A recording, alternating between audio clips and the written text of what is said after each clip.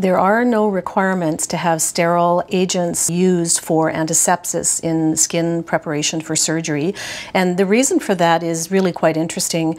Back in 2012, the FDA actually held a meeting to discuss this issue, and the reason was that many of the guidance agencies had demanded that there should be sterile antiseptic agents used for skin prep for surgery. Now, at that meeting, they got together a group that consisted of the manufacturers who make these antiseptic agents, the guidance documents, people from those agencies, and also from the FDA. And it was very clear at that meeting that the manufacturers of these agents testified that there is no way to actually make sterile antiseptic agents.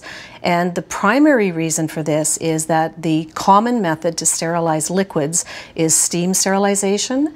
And if steam sterilization were used on these antiseptic agents, it would destroy the properties of the antiseptic agent. Therefore, there's no way that the manufacturers at this point in time could actually even provide sterile antiseptic agent.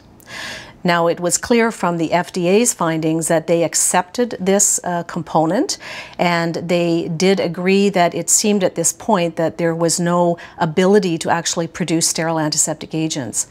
Furthermore, there was a review of the published literature, and it's very clear that it doesn't seem that there's any added safety if sterile agents were used compared to the current agents that are used. And it's really important to recognize that just because a product, an antiseptic agent for preoperative use, is not labeled as sterile, it doesn't mean the product is contaminated.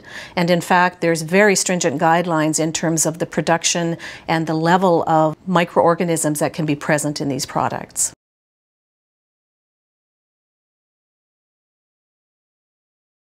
If a healthcare worker touched the 3M product that is not labeled as sterile and they got some on their gloves, in my opinion, that is not a problem at all. The product has been stringently tested, and the likelihood that there would be any contaminating organisms in it is exceedingly unlikely, and therefore by touching their gloves or getting it on their gloves, they're not contaminating their gloves.